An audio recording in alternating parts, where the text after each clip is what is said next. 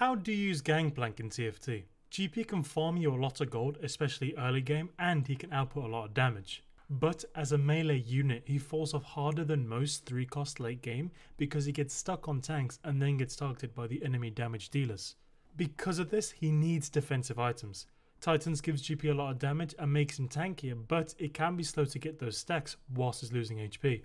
BT is good when GP does a lot of damage, and QSS stops him from getting CC'd so he can do that damage. Use some combination of IE Last Whisper Deathblade to increase his damage, but Deathblade is a little redundant in a twin shot board.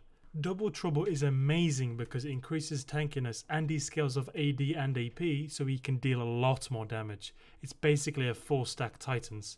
Likewise, Triforce allows GP to cast more and he has a little extra HP on top. But without these augments, I would use GP as an item holder for Jinx.